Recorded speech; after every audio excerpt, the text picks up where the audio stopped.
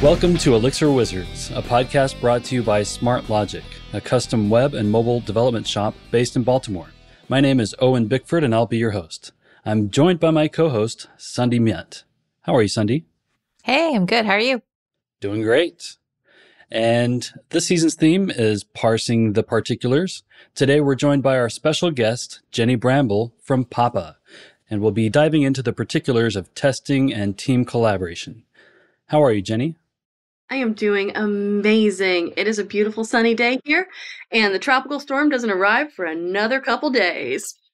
Nice. And when you say here, you are calling in from... I'm in Hillsborough, North Carolina, which is just outside of Durham, the kind of Raleigh-Durham area. Far enough out in the country that I can have quail and rabbit, but close enough that I can go to a real grocery store.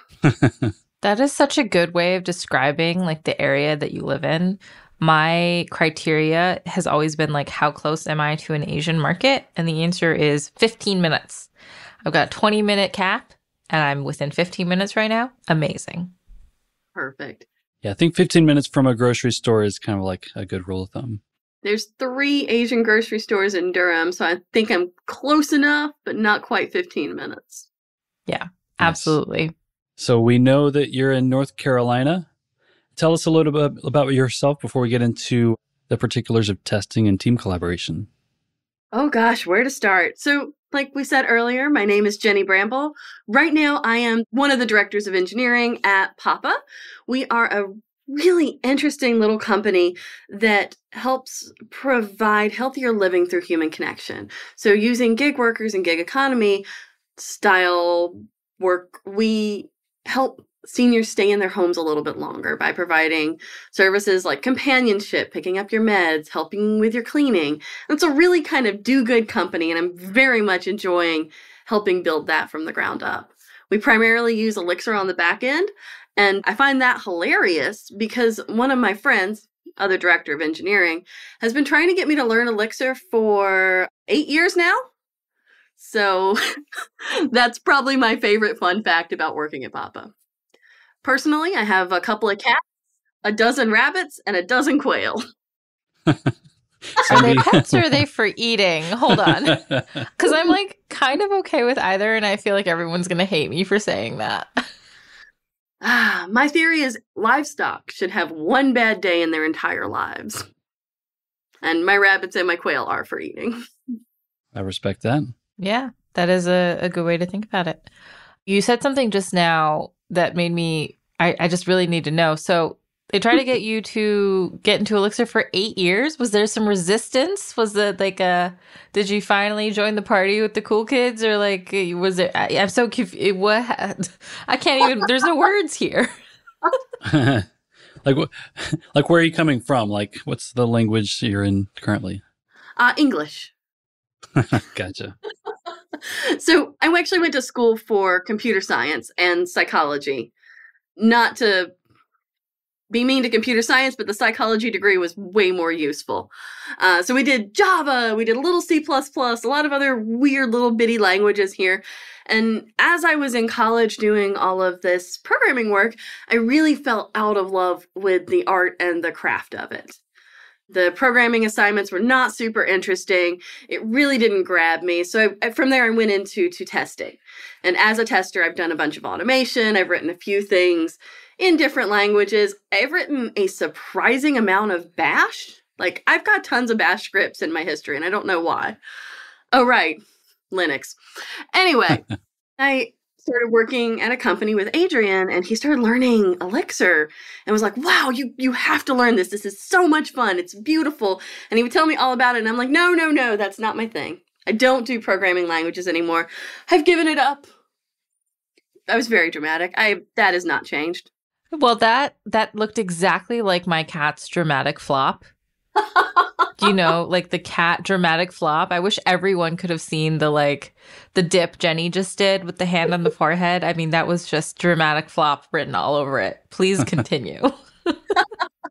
So my dramatic self, we went our separate ways, different jobs, et cetera, et cetera. And when Papa was starting to look at building a QA team, Adrian thought, why not Jenny? So I feel like he's played the long con trying to get me into Elixir. I haven't written any yet, but like, I'm Elixir curious. I'll do some. You can write tests on Elixir. It can be done. True. It's true. And like, it's so readable when you're looking at the unit tests and where you're going through the different control statements. I don't tell anyone. I think I'm falling in love with it. Amazing. We'll keep your safe. secret. We're good at keeping secrets here. Right. But okay, so now that we've gotten this background, I'm actually now even more curious because right before we started recording, you said that you were on you had 24 talks in 2020, which is a mouthful, first of all. But then what were your talks on? I'm so curious. Was it the same talk? Did you just bang them out like hits, like a Taylor Swift era of folklore evermore? Like, what's going on here? If only I could Taylor Swift myself. So 2019 was a really good year for me. I was really enjoying my job. My presence was growing on the speaker circuit, and in 2020, I had a couple of keynotes planned and a bunch of different conferences. I was just world traveler, y'all. It was gonna happen. I had my first engagement in Germany. Like, I was really excited. And then the Great Panini happened. Not a good time for us. The Great Panini. The Great Panini. And we didn't understand virtual at the time, right? Like we're all starting to work from home. We're not sure what a conference looks like, how many virtual conferences we can have in a space.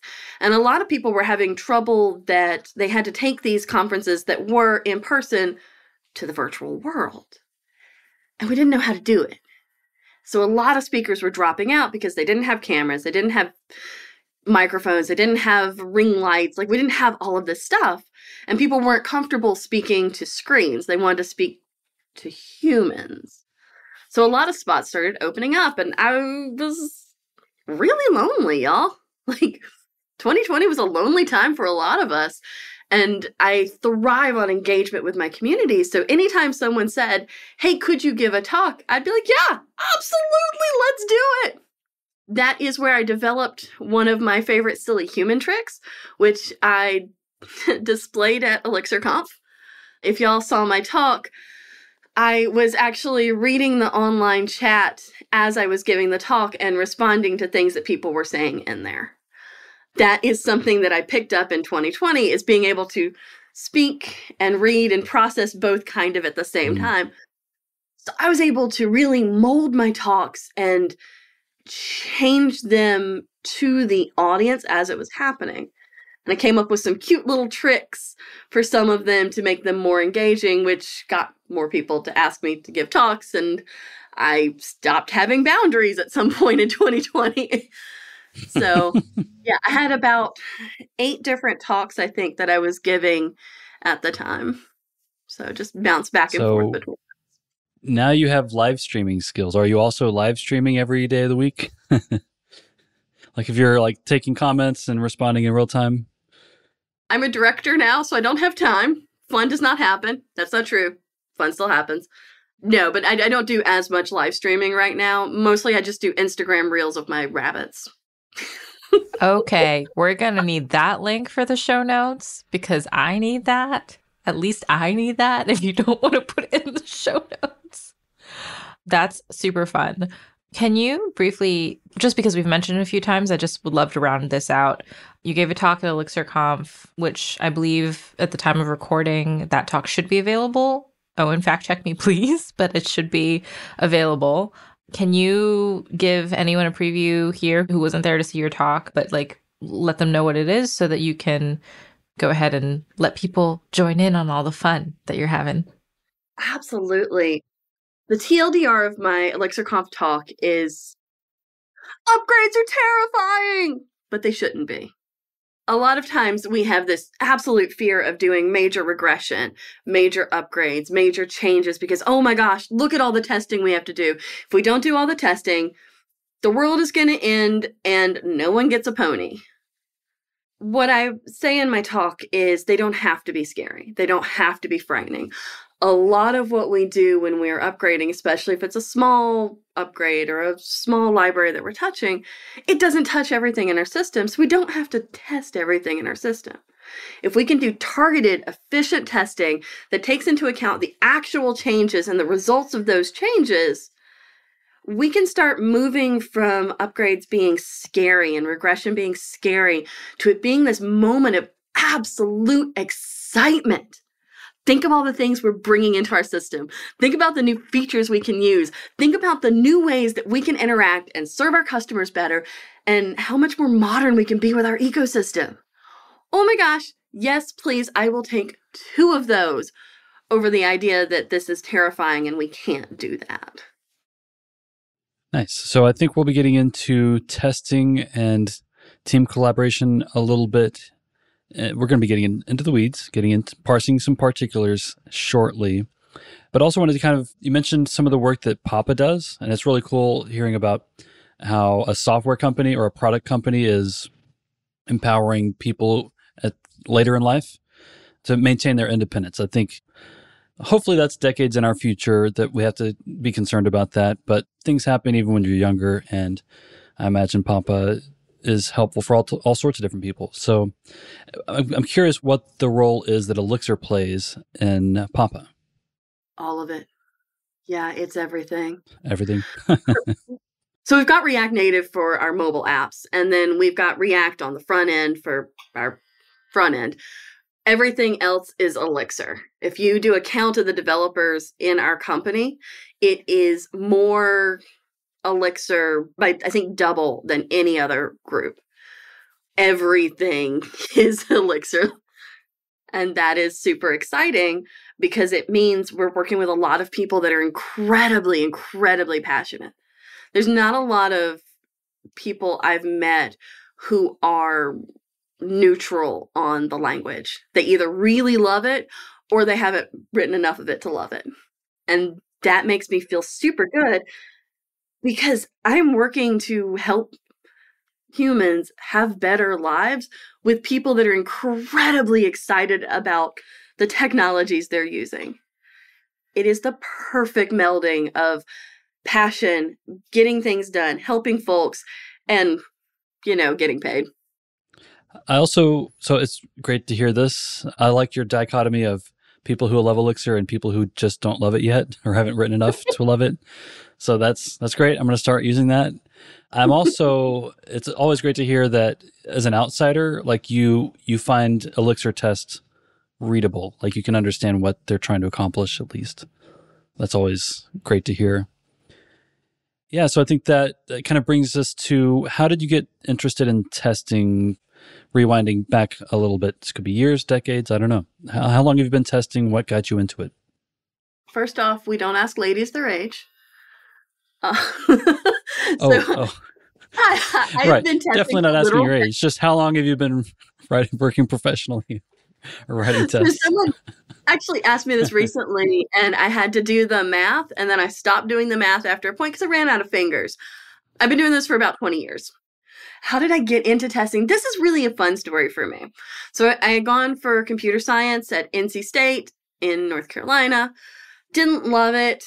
I'm not good at school. It's just not something that I'm passionate about. So when Red Hat had a big hiring push, I drug everybody in my project group to Red Hat and was like, hey, let's do interviews. All 3 of us got jobs. Super excited. I ended up in the level 1 tech support for Red Hat Enterprise Linux. And I got my RHCE for a couple of versions of that, I think. Ended up being there for 3-4 years or something, and then popped off to a couple of other support jobs. And at one point, I was working for a music company called Reverb Nation. Super fun to work for a music company. If you've never walked into the kitchen and heard someone doing a Disney princess style serenade about how they're microwaving their lunch, you have not lived. We're going to need a YouTube link for that. if it exists. I wish we had videoed it. It was glorious. It was a TV dinner. It was amazing. Fun fact, our support group was generally all out on the same week because there was a huge music festival. They were all musicians and all playing at the music festival. So I'm at Reverb, and I'm having the time of my life. I am the only level 2 support person. There's the regular support folks, there's the developers, and I'm literally sitting between them and kind of translating what are the developers doing, let the customers know, what do the customers need, let the developers know, and kind of giving that hot, cold feeling on, are we good to deploy, should we not deploy? This was back in the day, y'all, back when we had deploys weekly or even every 2 weeks. Those are my terrifying developer campfire stories. And they deployed once a month. Sorry. We're just on the tail end of spooky season, and I appreciate that we've still got ghost stories coming on. Right. Hey, there's campfires we can... Yeah, everyone who's listening to this must immediately start a campfire. No, everyone who's listening to this must go deploy their app. Let's go with that one. Right. I don't know From who a needs to hear campsite, this. what could go wrong? Yes. So I'm at Reverb and I'm having the time of my life. And I start to realize I'm not going to make any money as a support person. It's not the kind of job where you've really got a lot of upward mobility unless you want to do hardcore call center management. I kind of look around and I'm like, well, what else can I do? And my boss at the time says, what about QA? It's basically like support, only before the users get the product. He wasn't wrong, but I'm not 100% sure he was right. So I went into QA and absolutely fell in love. The idea of being able to take on the persona of a user and move through a feature, move through an application, move through something and say, this is how a real person would use it, and kind of melding that theoretical person with the actual person to create a really good experience absolutely delighted me in a way that I have a hard time communicating without just giggling adorably. It was so much fun. So I started that and have done it forever. Nice. So I want to pause here because your story resonates with me a lot because I also spent a lot of years working in customer service at a telecom. And customer service. And customer service teams can be fun. Working at Reverb, I'm sure, is even more fun than it was working at the telecom. But yeah, similar. I kind of saw it writing on the walls. I don't know if this is necessarily the career I want to have. So that's where I kind of transitioned out into engineering after a couple false starts. So that's awesome. I had also kind of considered maybe data engineering kind of role as well. So it's interesting that QA kind of brings you into the same realm, if not the same exact type of role that we have as engineers, for software. One of the great things about customer support is if you're good at it, if it's something that really engages you, you do develop a lot of empathy. You start to be able to say, yeah, I understand that Mr. Jones is having this problem. And you start to see them as a person having a problem, not just a problem that's calling you on the phone. And I believe that empathy is the foundation of testing. So being able to look at our support group and handpick delightful people that I think would do really well in QA has been really successful for me, actually. Nice. Seeing your user base as a person is actually just such a valuable thing to talk about. I feel like we don't talk about that a lot. I remember when I was working at Kava, there was a bug I was looking for, or I was trying to recreate a bug on one of our admin systems. And I saw a different bug, or at least what I thought was a bug. I thought there was a bug that was saying that a user had ordered the same meal at Kava every day for 2 years. And I was like, oh my God, what kind of bug would create that? I'm looking. And then I realized, no, that guy actually did just order that same meal every day for 2 years. it was so interesting because it took me so long to think from a human perspective that that's possible. There are some people who do, in fact, love eating the same thing every day. And because I'm not like that, I don't think about it that way. So that was just a very interesting interaction to have. And it really kind of spun my world a bit. And I'm never going to forget that. I mean, I forgot every other detail. I forgot what meal it was. I forgot the user. I forgot the user ID. But I'm not going to forget encountering that and thinking it was a bug. Yeah, we also had an internal conversation earlier about kind of distinguishing between the term user versus like person, like when you're describing people who interact with the applications that we're designing and that we're maintaining. Yeah, this is an interesting topic. One of the things that I think we haven't spent a lot of time on as technologists is that empathy moment. A while back, DoorDash was like, okay, everybody in the company has to do a DoorDash. Like, you have to take an order. And we've seen that in a couple of different places where they say, you have to use our products in the way that humans would use our products. And the goal there is to try and build empathy, to try and say, do this thing, see how it feels to do this thing. And as you're developing, as you're testing, as you're designing, as you're thinking about things, think about this actual human. I don't think that works. I don't think we can make people be empathetic by making them use our software.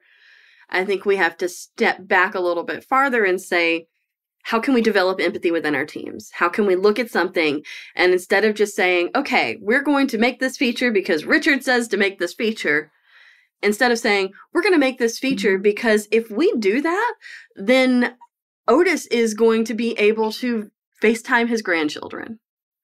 And having that, I think, is really important for healthy, long-lived teams that create beautiful software. I think most people are eager to be empathetic towards customers, but I think sometimes the problem they run into is they're measured in a way, like metrics can kind of affect the way that, like, your ability to empathize with a customer because you're kind of being pressured to do things in a certain amount of time or to get a certain result. So yeah, I think it's kind of interesting thinking about even engineers. You know, I've worked with dozens of engineers at this point, and I think generally people want to do the right thing by the customers. As long as they're given the right agency and the right perspective and the right kind of incentives to do so, I think that helps kind of deliver that goal of empathizing with the customer. Totally agree. Metrics can be a weapon, but they can also be something that we use to make ourselves better. And I think a lot of times they're easier to weaponize than anything else. Right. So I'm kind of curious for teams so I don't think I've worked on a team yet who had a dedicated person for like working on QA specifically. I've had someone kind of like dip in and like do some QA work, but I'm curious if you can describe the role for someone who hasn't worked with a QA engineer, if that's the right title. Titles are made up and the words don't matter, but generally we say QA or QA engineer. I've started using the term quality engineering because then I can say back-end engineering, mobile engineering, quality engineering, and it feels nice. The parallelism gets me. So what's it like working with a QA person? It is a lot of fun. It is like working with the most wonderful little magical unicorn toddler who's always like, well, but why? If you've got a tester early enough in your cycle, they're going to see the designs and they're going to say, okay, I understand that we've got these fields, but why? Why are these all required? I can't, if you have a screen reader, I'm not going to be able to get through 1,800 forms. What if we broke it up? That reminds me, I'm sure you've seen it, but there's that like meme video of the engineer watching the QA tester put the blocks in the like children's toy. Like, okay, the square one goes in the square hole. And then it's like the rectangle. Okay, yeah. And it goes in the rectangle. And then they put it in the square hole. And she's like, what? It's like, I think about that video lives rent-free in my head all the time. I don't know why. It's actually a really good description of kind of what we're doing. We are looking at the software, we're looking at the designs, we're looking at the requirements and saying, what would happen if this interacted with a real, actual person who doesn't know what they're supposed to do. Because whenever you give that toy to a child, the idea is they learn that star goes in star, circle goes in circle, square goes in square. And as adults, we're like, yes, that's exactly what someone's going to take from this. But a kid is going to take the star and be like, where can this fit? So as testers, our goal is to say, where can this fit? Okay, if we can find that early enough, if we can find that in the requirements phase, that is so much cheaper than if we find it at the tail end. When someone asks me, what is testing? I say, it is verifying that the system under test meets the expectations of the stakeholders or helping reset those expectations. I believe the software will do something. You believe the software will do something. My product person believes the software will do something. These are not always completely aligned, and as testers, part of our job is to examine those expectations, test the software based on them, and show where there are holes. People would sometimes ask, well, why did you put the star-shaped thing in the square hole? And the answer is, because you let me. So I want to show you that. Which is a good answer. Yeah. So I show you that and I say, because you let me. If you don't want the star to go in the square, let's figure out a way to prevent it. Let's throw up an error. Let's change the sizes. Let's make sure that these things are working like we expect them to. When I was a baby tester, I actually had an I found a bug dance. It looked like this. I know the podcast people can't see it, but it looked like this. It's a great dance for those who can't see it. It's not a good dance. What that did was that immediately set us up as the enemy. Me versus the developer. They kept making bugs. And I had to keep finding them. And if I didn't find them, they were going to win. And that's not how it works. Oh my God, no. We're on the same team. We're both moving towards making beautiful software. I have met one person in my life who maliciously put bugs into software. 2 people if you count the guy that develops those sites you do automation against for practice. No one wants to do that on purpose. So we don't want to set up a situation where you say, ha ha ha, I won because I found the bug. You say, this doesn't meet my expectations. Can we sit down and talk about it? Can we have that conversation about where we're differing here and come to some kind of agreement? We have to work together because we're better together. We look at things from different perspectives.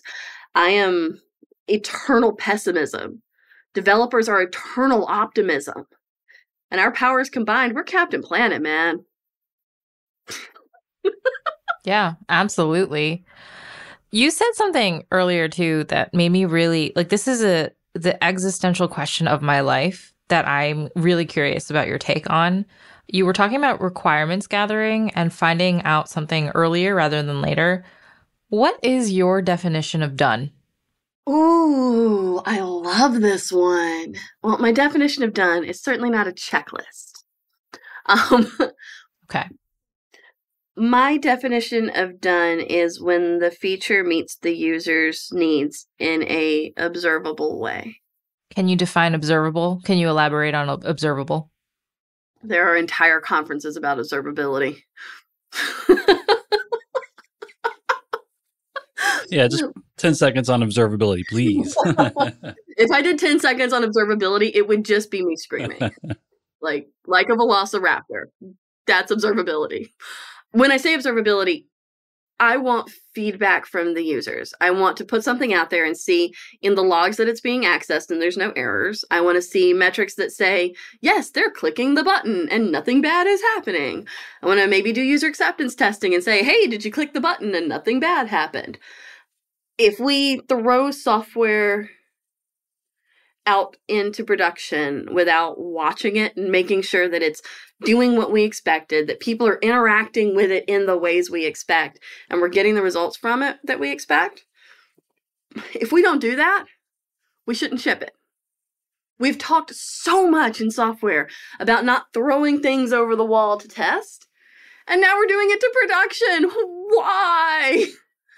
We don't want to throw something out into the void and say, congratulations, brand new baby, you live in the forest now. Hope no wolves eat you.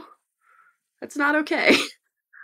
So we should monitor, we should observe, and we should take those learnings and feed them back into our system. Would it change the way we develop? Would it change the way we test? Do we have more context for how users actually move through our system that should change how we test or develop? So I love callbacks. We actually had I think the first episode of the season was with Dave Lucia.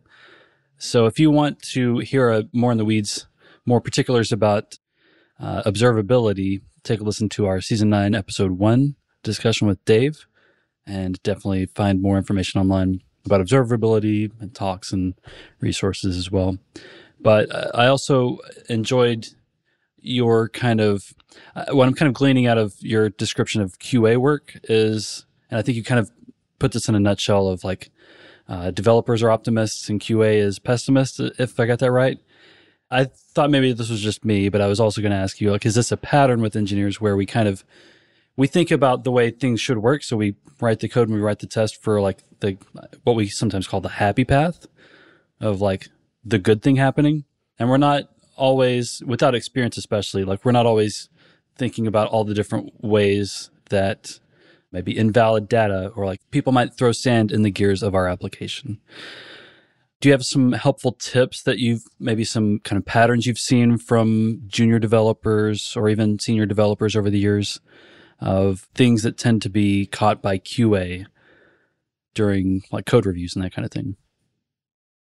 I want to speak to the pessimism thing for just a second. And developers are magic. There was nothing. They make a couple of tippity taps on the keyboard. Bam! Now there's a thing. Holy crap, where'd it come from? I don't know. It's magic. And that to me is the height of beautiful optimism. There wasn't a thing. Tippity taps happened. Magic spell was cast. Bam, now there's a thing. And as you're developing, your brain is so full of the requirements. They're so full of how it should work. And this beautiful optimism about, yeah, people are going to interact with this. This is going to be an amazing outcome. It's so beautiful. And I love that. But it doesn't always leave a ton of space for pessimism, which is where the kind of cynical tester comes in. And when I say cynical, I don't mean be mean. I mean be realistic, be thoughtful, be kind, but be realistic. We come in and we say, well, what if somebody did something that they're not supposed to? What if they weren't at their best? And that brings a little bit of realism into this optimism. It brings that pessimism in. And it makes us really amazing partners. So I love it. I love the way that people who have such different views on things and who have different places in the software development lifecycle can come together to make magic even better. That's my moment for that. Right. Yeah, these are very complementary skills. Mm-hmm. Just like design and product are complementary skills and product and development complementary.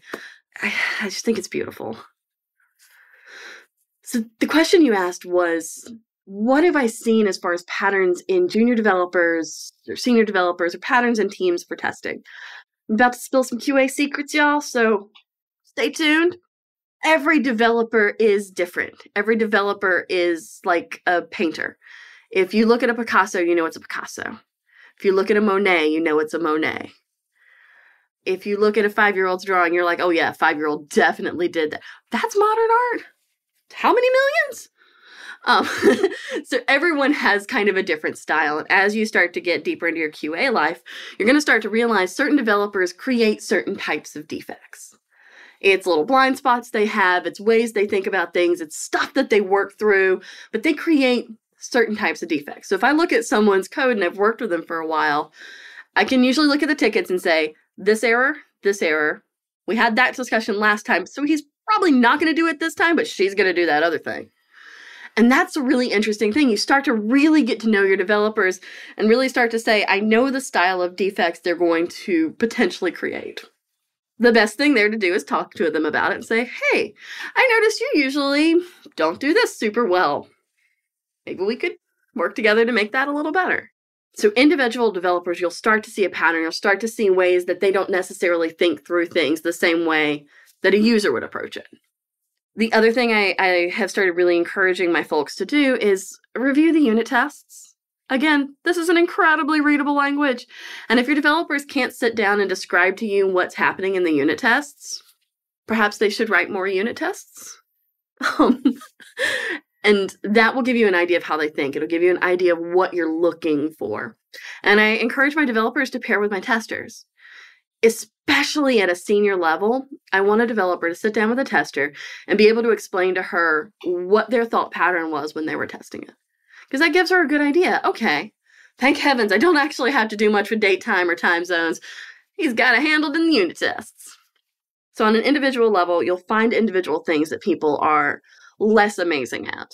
And that's a great blind spot to be aware of and to help them out with. As far as general things, developers don't often come at things sideways.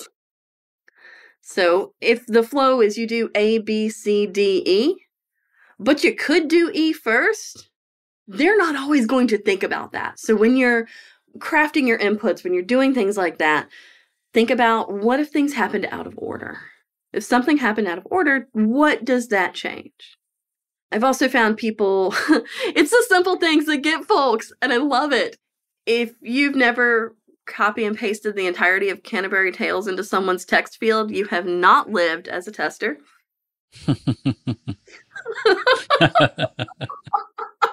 Oh my God. I think Jenny's reacting to my facial expression when she said that. Several of y'all listening. We'll give her a second to recover. I have a couple of heuristic cheat sheets that have things like this on them, and I like to distribute them to the developers. They say, okay, but this app is in English. Why would you put kanji in there? You let me. So a lot of times, things that are just off the beaten path, like people will say, oh, I'm going to put a character limit on this. What if I don't put any characters in there? So those kinds of just doofy little things. And people will say, oh, but no one's ever going to do that. Okay.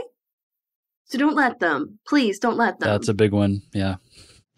That I hear that frequently enough. I'm like, yeah, that checks out. Like, yeah. Engineers are like, no one would ever do that. And then just wait till it's in production.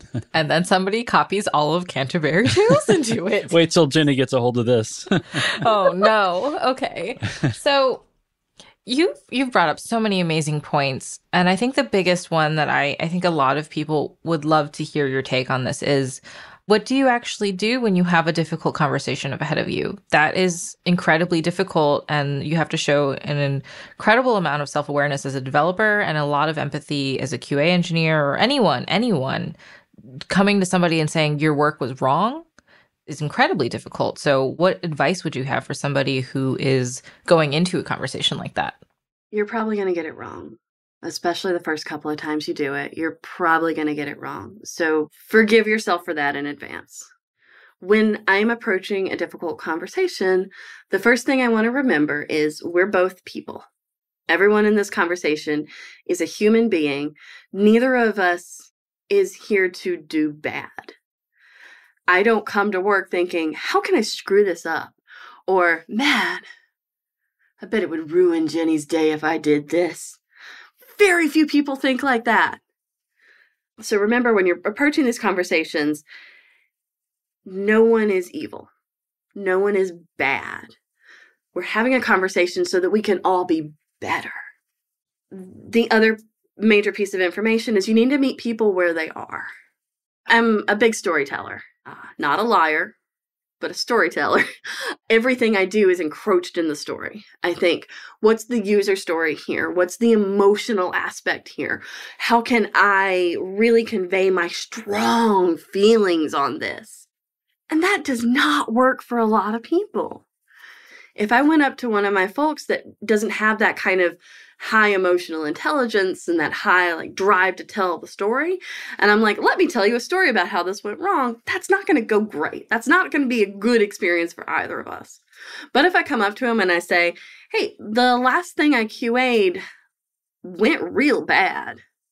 Like, an alligator ate all of my feet, And I couldn't smell for a week. Like, it was the worst thing I've ever tested. But if I'm factual about it, instead of being like, let me tell you a story about how I can't wear shoes anymore, that wouldn't work as well. So as you are interacting with people, remember, we all interact differently. We all have something different that drives our ability to communicate. And recognize that these are hard conversations for everyone. And as testers, we have a responsibility to communicate kindly. We talk to everyone.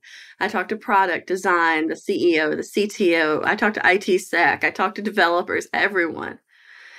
Because I'm such a hub of communication, the way I communicate changes the texture of my team, the culture of my team.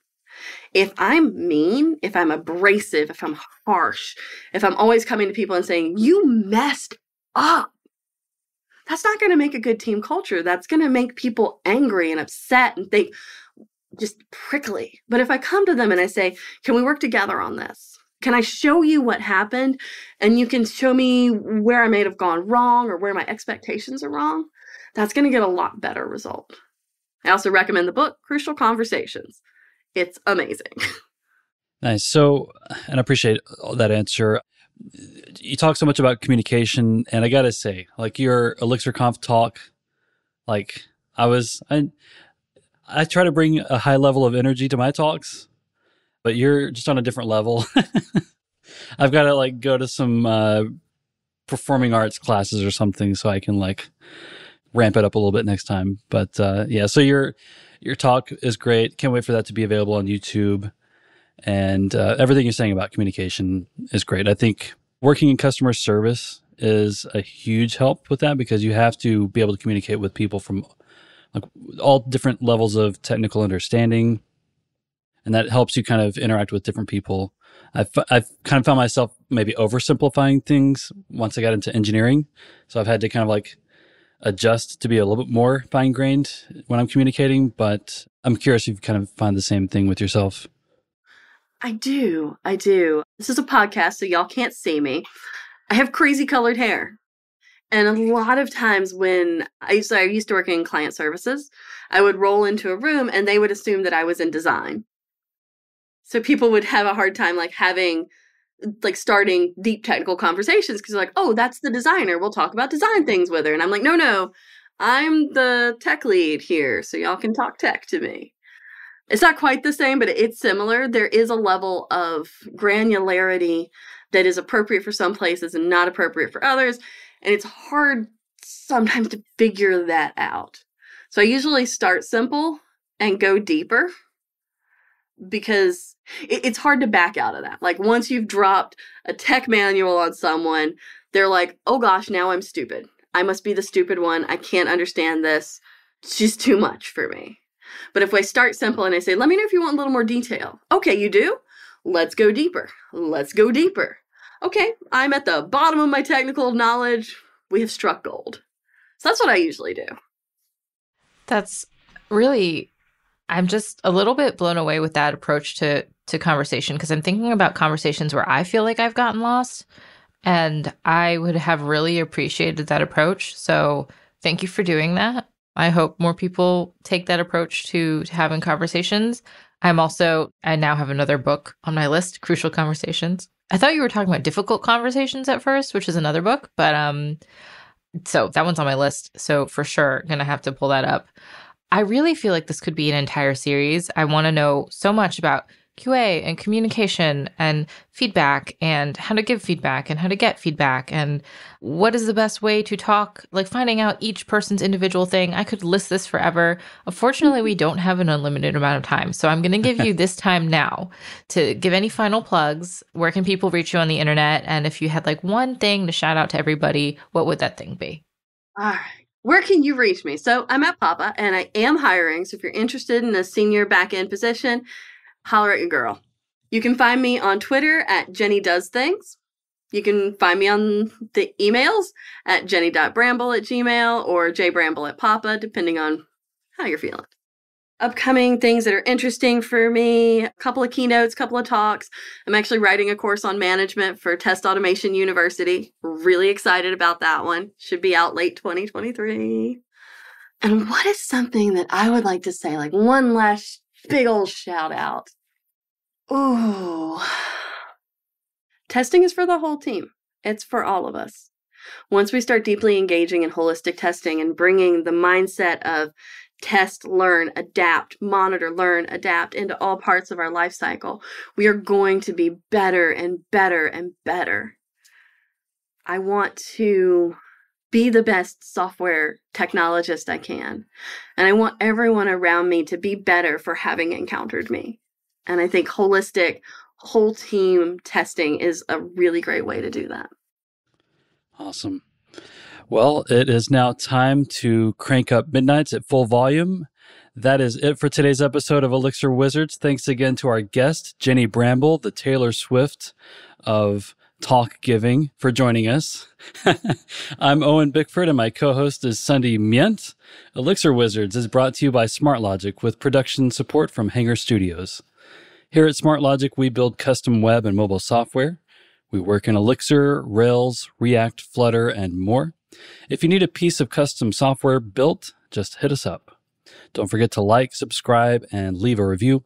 Your reviews help us reach new listeners. You can find us on Twitter at SmartLogic or join the Elixir Wizards Discord. The link is going to be on our podcast page. We'll see you next week for more on parsing the particulars.